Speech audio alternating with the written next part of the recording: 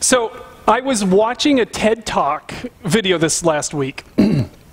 And the woman was really, really great. And she was talking about conversations and how to have difficult conversations, which I thought, well, that's an appropriate one to be watching right now. And she said some interesting things. She said, how many of you have ever unfriended someone on Facebook because you don't like their political views? And of course, the room kind of nervously laughed. And then she said, how many of you have been in Walmart and avoided someone on purpose because you just didn't want to see or talk to them? And then the whole room laughed. Nobody was nervously laughing at that one. They're like, yeah, we've all done that. And she said, even trivial issues today are generating tremendous passion and disagreement. Isn't that true? I mean, trivial things don't even matter we're fighting about. And then she said there was a Pew Research study that was done, 10,000 Americans, and here's what we've uncovered about what's going on. This won't surprise you. She said, at this moment in our history, we are more polarized and divided than any time in our history. Isn't that a little bit sad? None of us, I think, doubts it, but it's sad. This is the most divided we've ever been as a country. And she said, name an issue, Corona. Are we divided on that? Oh yeah, oh my goodness, yes. How about racism? How about white privilege? How about vaccinations? Well, we could go on and on and on, right? With all the things that right now have really separated and divided us as a nation. And it's gotten to the point now where we can't even discuss these things. People can't have a discussion about any of those topics or so many other things because it breaks down into unhealthy conflict and division. So consequently, we're not fixing anything. We don't understand each other. We don't have any kind of unity as a nation. It's a real problem. Now, here's what I believe. Jesus, if you know anything about what Jesus said, one of the things he repeatedly said was his hope is that we would be peacemakers in this world. Matter of fact, he actually said in the Beatitudes, blessed are the peacemakers. God's blessing rests upon those who want to bring peace into this world. And I think that a divided time like this is a perfect opportunity for the church to be what he wanted it to be, which is a peacemaking organization. I believe that. The problem is, you don't generally tend to think of churches as peaceful places. Unfortunately, this isn't where people go when they want to see peace. Instead, the polarization that's existing in our community has existed in the church for a long time. These are actually things that churches have fought and split over. I just put some new things up. I don't think I've ever put some of these up before. The appropriate length of a pastor's beard. Did you know that? Churches fight about that. That's worth it, right? Good use of time.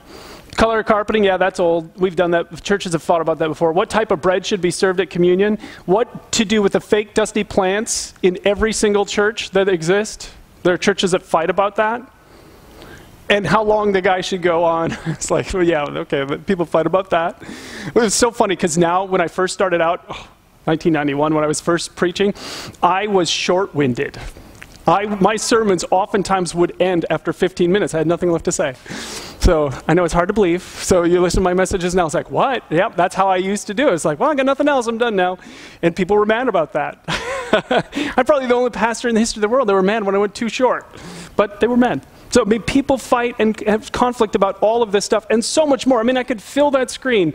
Years ago, there was a staff member who was really creative and artsy. And so I asked her to decorate the lobby of the church at the time because it was closing in on Christmas. And so I said, could you make it look nice? And so she did. It was beautiful and tastefully done.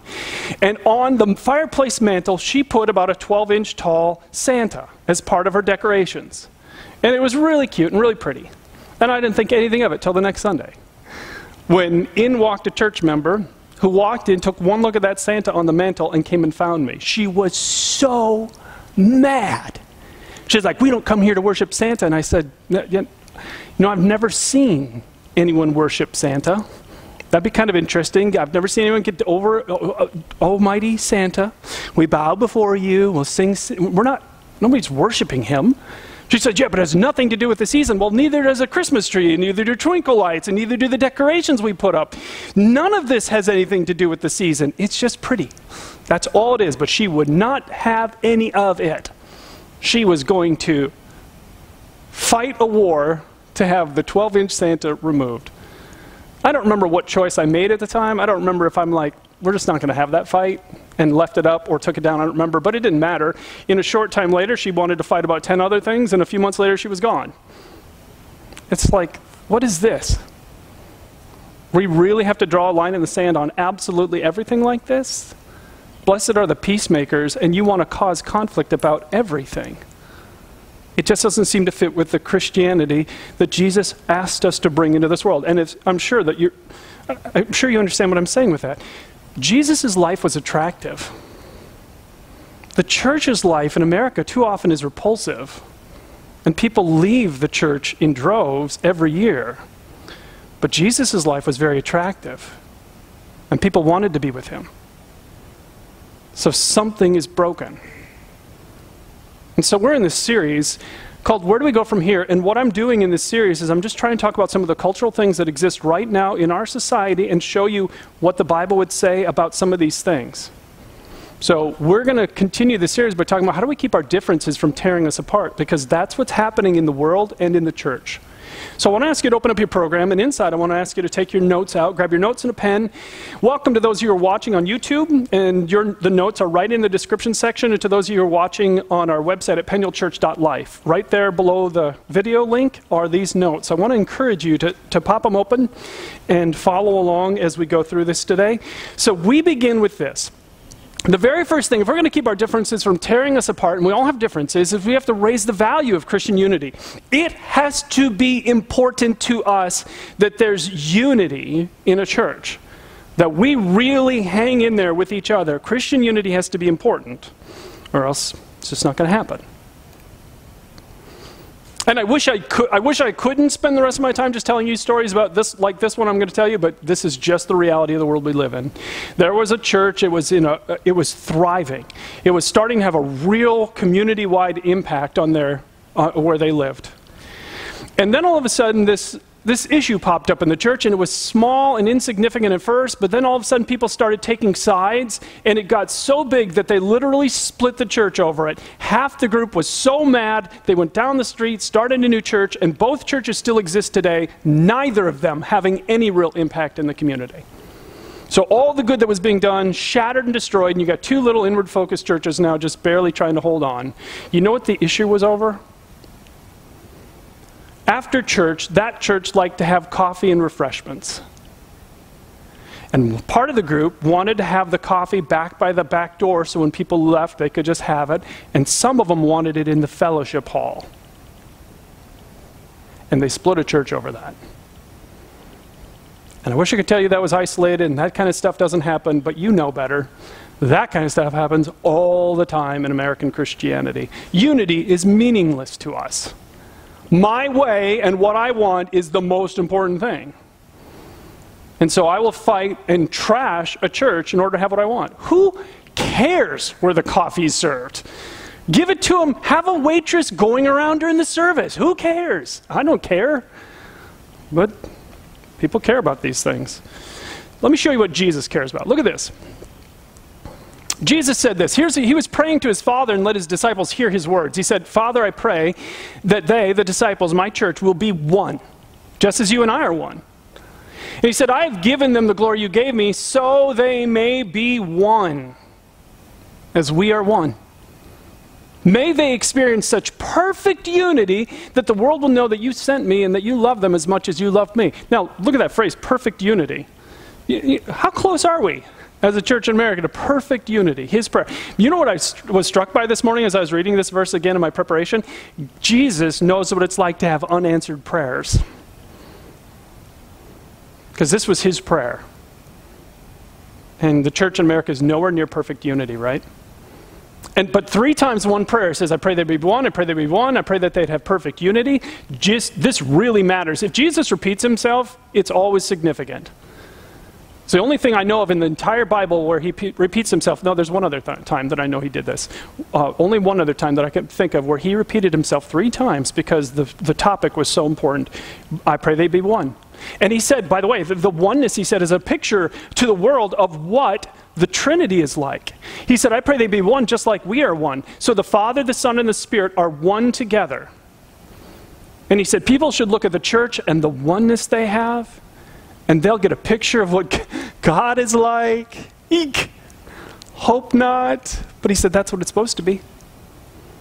Look at the church and see the unity of the Father and the Son and the Spirit together. That's what he says. And part of why he wants this oneness is because what we can do when we're one. I believe the church is God's vehicle to address poverty issues in the world and to be peacemakers and be part of changing lives and help others find freedom from addictions and rescue those in need. All of these things are part of what he wants his church to do. That's why in the New Testament he calls his church his body, because it's his hands and feet and activity in this world to do things like this. And the church's history is filled with times when they were one and they accomplished amazing things. Last summer I did a series on how Jesus changed the world. And I talked to you about specific things that his followers, his church, brought into the world that did not exist before Christianity. Things like public education in America. When the Pilgrims landed, they brought this and mandated it in their colonies. It was required that you paid taxes to hire teachers to educate children in their colonies because of their Christian faith. The very first universities in America that still exist today were Christians, started by Christians who wanted to make education a priority. Hospitals started because of Christians. Orphanages started because of Christians. Churches got together and said, we need to do what Jesus said, care for the widows and orphans, so we're going to start places where orphans can go. And too many relief agencies even to begin to name them all. Over and over and over again, the history of the church is beautiful and powerful when they are together, because together we solve problems better. Together, we make better decisions and make up for each other's weaknesses and develop our strengths together and support and encourage each other. There's so much together that can never happen alone. And when we're fractured and splintered, all of these things are diminished. It only happens in our unity that the church becomes this beautiful organization of tremendous power, because we're not just doing it as people, we're doing it with people with the backing of God. So that's why it's so tremendously powerful when we get this right. And Jesus doesn't hide what the glue is that's supposed to hold us together. So he says unity, unity, unity. And you want to know what creates that unity? It's this one thing. By this all men will know that you're my disciples if you love one another. It is that one word, love. It's love that does that's the glue that holds us together. So on your notes, here's the key. If we really want to value unity the way that Jesus tells us to, then we have to commit to loving each other no matter what. No matter what. Because love is what holds us together. Love is what keeps us together when we have differences. You know, years and years and years ago, I was in the middle of a church conflict, and I made a list, and I started it this way. What I've always wanted. I found this list when I was prepping this message. I thought, oh yeah, this is what I've always wanted. As a pastor for so long, what I always wanted, because sometimes, you know, I've been on the receiving end of a tremendous amount of cruelty and criticism over the years. I've been a part of 2 different church splits, awful, awful stuff. And in the middle of those things, you don't get what you want. But what I always wanted in those times, I want friends that have their eyes wide open when they look at me. They're like, yep, Brian is flawed. He's got flaws, and I love him anyway. Isn't that what you want? You want people that know the real you, and they just love you anyway. And I want people that see my potential. And you want that too. You don't want people that only see the things that you do wrong. You want people that believe in your potential, and they see how great you could be, and that's what their focus is on, not the screw-ups in your life. And I wanted people that hang in there with me no matter what. They're like, yep, made another mistake. That's Brian, but I'm not going anywhere. Isn't that what you want too? You don't want people that just leave when you screw up, because you're going to screw up. And I want people who believe the best about me, not the worst. Isn't that what you want? Don't you hate it when you find out people are saying negative things about you, and other people are believing them? I mean, isn't it just incredibly painful when that happens? And this is what I think love looks like. And this is, now the interesting thing is, this is what I want, so you know what that means. It's what I have to offer people. So is this the list that you offer to people around you? I love you, so I see your flaws, still love you. I see your mistakes, not going anywhere. I'm still committed to you.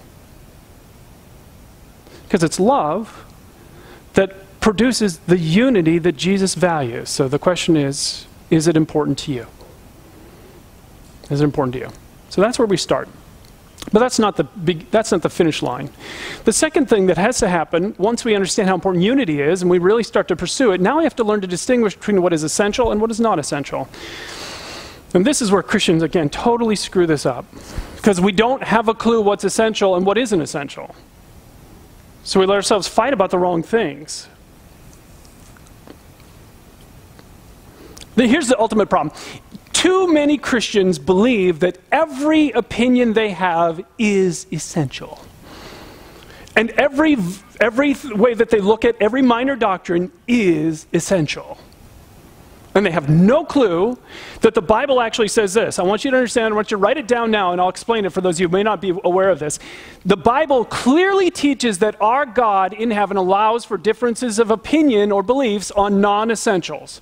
It is so clear in the Bible, I can't believe Christians don't get this. But again, if we don't know what the Bible says, then you're not going to be aware of just how specific God is when it comes to this subject. So let me show you what that means. First off, when it comes to essentials, there are things that are absolutely essential to Christianity. And on the essentials, what we try and do is we try and have real unity around the essentials. For us, the essentials are those core doctrines that if you compromise them, Christianity's gone. If you go to our website, we've listed our essential doctrines right there on our doctrinal page. You can read it anytime you want to. Let me give you one example, though. We don't believe that Jesus was just a really nice guy. We believe that he was God, who left his throne, God the Son, who left his throne in heaven and entered into the world, to die on a cross to pay for all the unloving things in our lives. That's what we believe. So, plenty of people don't believe that, right? They think that Jesus was just a good guy, a good teacher, a good moral teacher. Okay, for us, that's essential. We'll never compromise that. And if somebody came in and wanted to lead a coalition to say, Jesus is just a really nice guy, they don't win that battle. That is a fight we fight. We protect that, because if you change it, well, you know how many thousands of good men were crucified by the Romans on the crosses during that time? We don't even know their names, and they have no impact in our lives today because they were just people. But if God willingly died for us, something must be bigger to understand about that, right? There's something big going on there. That's why it's essential. Compromise it, and Christianity is no longer Christianity. But the list is very, very short of what's essential. Now, second are the non-essentials. And in non-essentials, we show grace and treat each other with respect. Everything else that's not on that very short little list is not essential.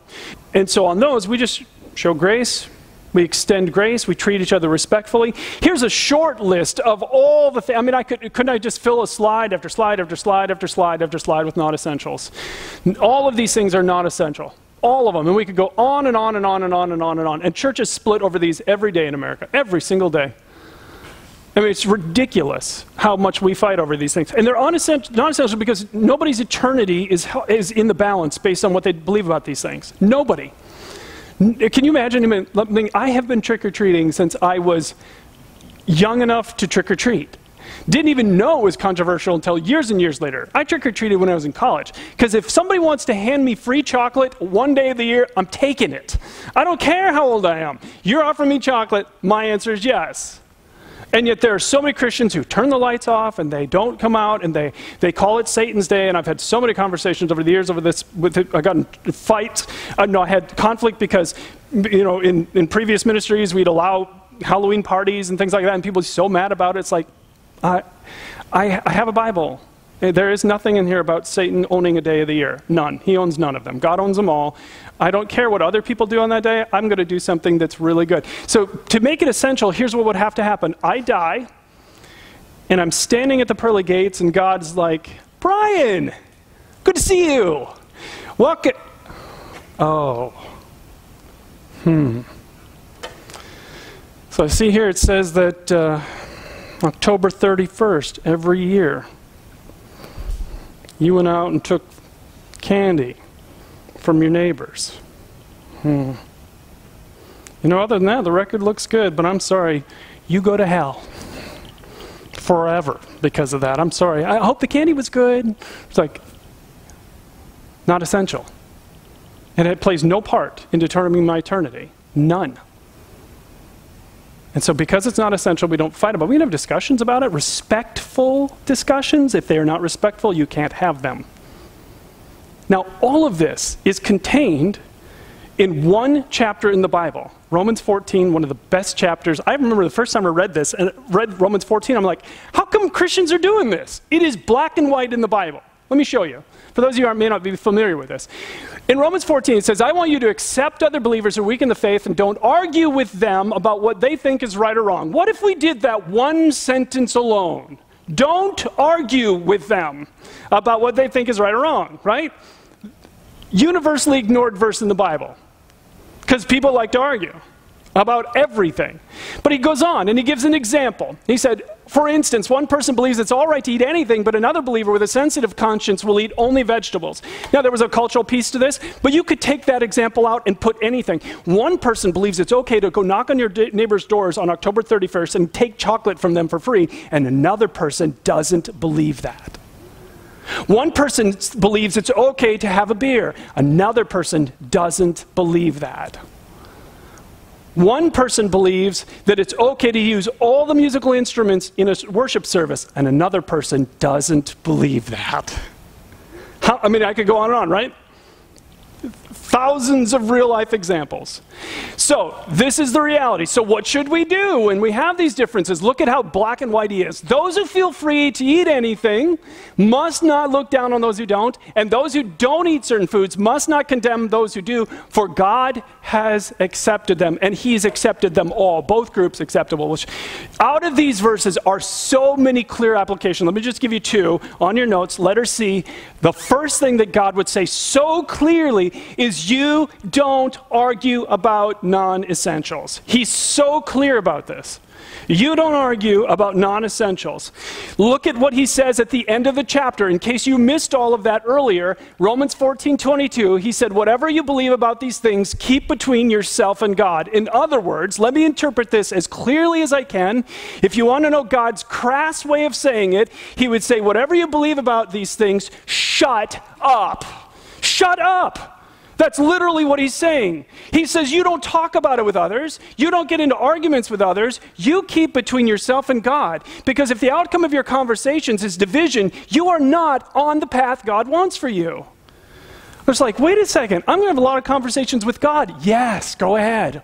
All you want. But if the outcome of all the things you're saying is people are picking sides, you're not on God's path. In Christianity, we'd be so well served by Christians obeying that verse. Whatever you believe about these things, keep between yourself and God. Stop talking. Stop. Because it's resulting in divisions, and his church is being divided, and it's not taking... Well, you know what really has to happen? And this can be really understandable for some of you. Some of you have to stop thinking it's your job to fix everyone's opinion that's different than yours. Some of you know that you're a little bit controlling, and you kind of react to this. You're going to have the hardest time with this. You've got to stop thinking it's your job to fix differences of opinions. It's not. It's your job to love them. That's your job. So that's the first thing. The next application, which I just absolutely, that's how he wrote it. Here's how we reinterpret it today. So whatever you believe about these things, keep between yourself and God. We reinterpret it. So whatever you believe about these things, post repeatedly on social media, right? Isn't that what we do? And make sure that when you post it, it kind of has a little bit of a kick for the other side, right? How many times do we see that? It's like, well, this is what I believe, and anyone who doesn't believe that, you're kind of stupid for not believing this, right? How many times do we write them insultingly? So it's automatically going to create division. Or you know what else I've seen in churches, having been through two church splits? Whatever you believe about these things, build your coalition in the church to get your way. I've seen that over and over again in the history of the church. That's what we do. And what does he actually say? Again, just to drive it home, keep between yourself and God. It's not essential. We're not going to fight about it. We're going to keep it between ourselves and God. Okay, so that's the first thing. Now, the second application is this. Letter D, don't you ever let yourself look down on people that have a difference of opinion from you, especially on one of these non-essentials. You never let yourself look down on them.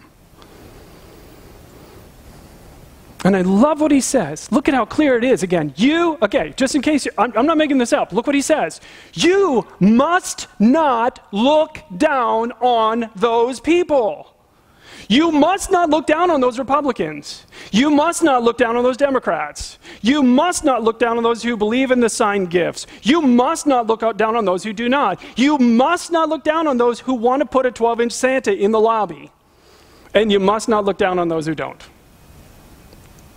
And that verse hits me. Because sometimes when I tell that Santa story, I roll my eyes. Sometimes when I tell the stories about Christians wanting to fight over trick-or-treat or a Halloween party, I roll my eyes. And you know what the eye roll is communicating? Disrespect. And I'm looking down on them. I'm part of the problem. It's not okay. And you want to see how ridiculous it is. You look at why we don't look down on them. The verse specifically says God has accepted Democrats. God has accepted Republicans. God has accepted the Santa people and the no Santa people. God has accepted the trick-or-treaters and the no trick-or-treaters. God has accepted them. So you hear the arrogance of this? God has accepted them, but I reject them. Well, who in the world do you think you are? Whoa. It doesn't have any place in Christianity. None. None at all. It's so significant. They're acceptable to God, therefore they're acceptable to me, even if we disagree about an opinion or an issue or belief. But can you imagine the unity that would create? We understood what was essential. That we're worth having a real serious conversations about. Everything else, non-essential. And in most of those cases, I'm not even going to tell you. I'm going to tell God what I believe, not even going to talk to you about it. Because I'm not going to let it be a divisive thing for us. And I'm going to keep that love in place, and we're going to hold on to each other out of love, and I'm never going to look down on you because of your views or beliefs, even when they're different from mine. I'm never going to let... Can you imagine that? That's the church. That's what the church is supposed to be like. And then we could actually do the most important part of this. Care more about the things that God cares about. This would be incredible, right? If we could actually get down to the work of what God really cares about.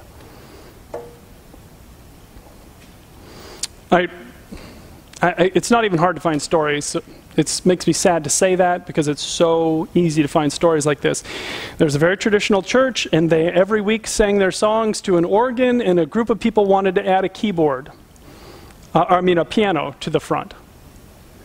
And it was voted down. In unhealthy churches, you vote about a lot of things. So there was a vote, voted down. So you had this two group, the piano group and the non-piano group. And so they started fighting the church, and eventually the piano group pooled their money together and bought a really nice piano and just put it up front. You can imagine how well that went over, right? Love just covers a multitude of sins, right? Yeah. Huge conflict. A couple of weeks later, everyone comes in on Sunday morning, the piano's gone. In Christian love, they lied. Whoever did it never admitted it. They had no idea what had happened until a few weeks later. That church had a big baptistry tank in the back where, you know, when somebody wanted to be baptized, they'd fill it with water and they'd baptize them in the church. And the janitor thought, it's been a while since I cleaned it, popped the lid off that thing, and there was the piano in the baptistry tank. They'd hidden it. I wish I could tell you I was making this stuff up, but it isn't. And here's what I really think. Just think if half the energy that went into fighting about pianos went into actually doing what God wanted, oh my goodness, we would tremendously change the world. The world would be completely different today because of the power of the church with God's backing. It would be unbelievable what God would do if we just cared more about the things that God cared about. Put that energy into those things. So what does he care about? First thing he cares about is the condition of my heart. And I want you to write that word, my, huge, just like I did there. Because this is where my focus needs to be. My focus needs to be on the condition of my heart. Because I have an alternative, don't I? I could put my focus on the condition of your heart and the behavior in your life and the choices you're making, right? And isn't that true? That happens in a lot of churches. You walk in and you feel judged. You feel condemned. You feel like people are watching you. You feel like you walk on eggshells because the focus is outward. And Jesus makes no mistake. I mean, again, Jesus is so black and white about this. Look at what he says. Why are you worried about a speck in your friend's eye when you have a log in your own? How can you think of saying to your friend, let me help you get rid of that speck in your eye, when you can't see past the log in your own eye? Hypocrite! And then I underlined and bolded this word. First, get rid of the log in your own eye and you'll see well enough to deal with the speck in your friend's eye. In other words, where should our first attention be? Inward. And here's the reality. When I look inward and look at where I'm not like Jesus, I can spend the rest of my life focused on those areas and not focused on you. Isn't that true? I can spend the rest of my life focused on all of these areas where I'm not like Jesus. And I still have work to do. And I don't need to make your life my focus, because there's plenty of work to do inside. So we care about the things he cares about. He cares about the condition of my heart. Second, he cares about people in need. He really cares about people in need. Remember I told you when he is really passionate about something, he repeats it over and over again in the Bible? 2,000 verses in the Bible about poverty issues and people in need. 2,000. So what do you think he wants us to care about? 2,000. Matter of fact, look at the descriptions of God. I found this last week. Isn't this great? Here's how God describes himself in different places in the Bible. I am the defender of the fatherless and the widow, the protector of the poor, the rescuer of the poor, the provider of the poor, the savior of the poor, the refuge of the poor. Do you hear a pattern? What is God identifies himself this way. You want to know who I am? This is who I am. So if this is who God is, how do you think we should be? Well, these are the things they should be saying about us, right? Because this is what God self-identifies as and can back up. He doesn't just say it, he does it. When Jesus was here on earth, he cared so much for people in need. He modeled it and said, oh, by the way, what you're seeing in my life is what I'm just doing what my Father does all the time. You've seen me, you've seen the Father. And he ran around caring about people in need, ministering and serving to people in need, and we need to be like that. It's one of the things I love, love, love about, matter of fact, right before Corona, a good friend of mine in the church, we sat down together and we worked on a calendar for the whole year. Every month we wanted to have a different focus, and we've been doing this for a while, but we were really strategic about it. And she had come up with some great creative things that we were going to be participating in over the whole year. Things that I'd never even heard of, that were needs in our nation or in our community that were so, it's like, oh, this will be wonderful to talk about, and we will champion it for a month as a church, and we'll move on to the next thing, and we'll show care to these people. And then, of course, Corona hit, and the calendar's changed. Because now there's so many needs right here in our own community. And so we're going to get together again, reprioritize that calendar so that we can start again being the church, because this is who we are. He is this. So he cares about this. So for us, we have to care about it too. And so we're going to meet together again. We'll put that calendar in front of you, and we will continue to serve in every way that he shows us as a church. And by the way, if you have ideas, we really want to hear those ideas. And so you can just write me, and it's just my name at gmail.com with your ideas. If you come across something, you're like, hey, can we think about doing this? Let us know, because we really want to do more of this. So God cares about the condition of my heart. He cares about people in need. And you know what he cares about the most? Number one thing he cares about. People who are far from him. It's the number one thing he cares about. It's why he came. Jesus came to bridge the gap between fallen humanity and perfect Father. It's why he came.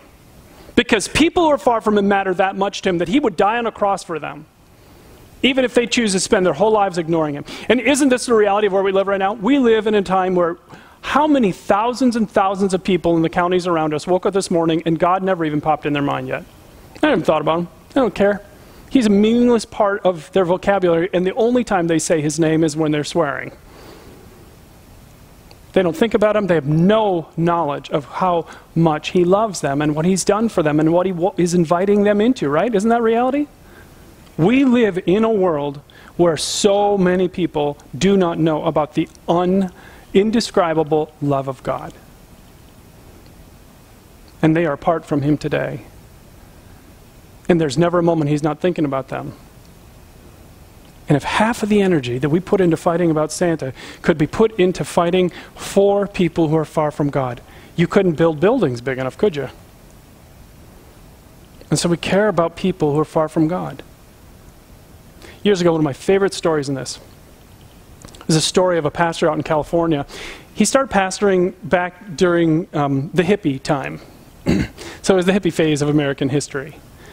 And he was really, really focused on reaching people who are far from God. And so the hippies in California started coming into his church. It was a big church, it was a traditional church, and they started filling the pews. And they really were hungry for God. The problem was, a lot of their jeans had beads all over them.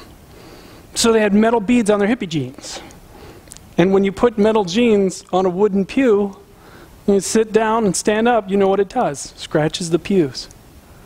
So one day a coalition in the church came to the pastor and said, we've got to do something about this. They're scratching up our pews. We got to either tell them to stop wearing those things or not come. And the pastor said, we have another option. Burn the pews. Get rid of the pews. And it was like a startling thing for them to hear that. It's like, yeah, because when you're focused on not essentials, things that don't matter at all, you sacrifice the wrong thing for ridiculous things. The most important thing about that story was that unchurched people were coming to the church to hear about a God of love. Who cares if we have to sand and repaint them every week? Who cares? The most important thing was happening. The thing that God was most passionate about, the thing he loved so much was taking place, and they couldn't even see it. Because they're focused on something that didn't matter at all. It didn't matter in the least compared to people far from God hearing about and experiencing the tremendous love of God. That's what we need to be focused on. And we have a challenge. I mean, really, we have a challenge here at Penuel. We want to care about what God cares about. We want to care about people who are far from God. But there's not a large population base around us. So how do we build relationships with unchurched people in a way that we can invite them to come here or to hear about the love of God? We've got to figure that out. Because we have to care about what God cares about, and he desperately cares about this. So we've got a challenge on our hands. That's okay, he'll show us. Once we start caring about it, he guides us. It's his responsibility to guide us. He'll show us what to do. So when you look at this list, where is it that you need to start? Some of you know that Christian unity hasn't really been a thought in your mind, and you haven't really thought about how important this is to God, and so maybe that's where you're changing your value. It's like, nope, unity really matters. And you're going to walk out here with a different perspective, or maybe it's about committing to each other in love. That you're going to acknowledge the differences and love them anyway. It's like, yep, I know that's their passion, that's their hot button, but I still love them. For others of you, the key thing was learning that there are things that are essential and things that are not. For some of you, like me, have an apology to make to God. Because you have been looking down on people who don't share your political view. Or don't share some of your beliefs that aren't essential. And you've been looking down on them. Or maybe you haven't been treating them respectfully like God commands us to. For others of you, it's time to shift your focus off of the condition of everyone else's heart onto the condition of your own heart. And make that the prioritization, or the priority of your life. So that you can be the person that God wants you to be. Now maybe you're just watching here or joining us today and you're just exploring Christianity. Christianity is an amazing thing when you strip out all this other stuff that gets in the way. All this other stuff. It is the most incredible, unbelievable message. There is no way that I am so lovable that God leaves heaven and leaves perfection and comes, and not even born into our society where you have all these medical advances. You have dentists, and you got doctors, and you got all that. No, running water and electricity. Nope, he goes and is born and leaves perfection to be born 2,000 years ago where none of those things existed, so that he can lay down his life on a cross to pay for all the countless unloving things I have ever said and done. There's no way I'm that lovable to God, and yet I'm that lovable to God.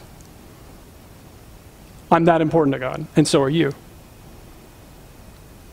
He cherishes you. There is literally nothing he would not do to have you in his family. Nothing. You matter that much to him. That's the good news. Let me have you bow your heads.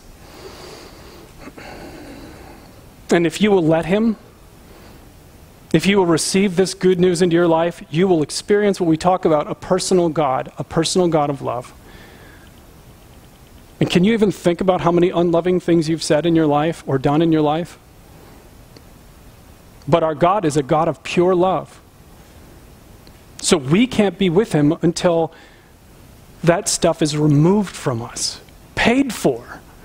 And that's what Jesus did on the cross. He paid for my unloving words and thoughts and behavior, just like he paid for yours, because you matter that much.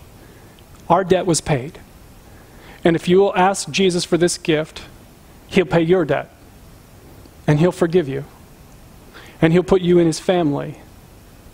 And he will begin to do his work inside of you. He'll begin to show you his love. If you want this gift, just say something like this to him. Say, Jesus, I'm turning to you today. I know I need you. I've been unloving in my life. And I heard you died for me on that cross. Please forgive me. Please come and make your home inside of me today. Give me your gift of eternal life. In Jesus' name, amen.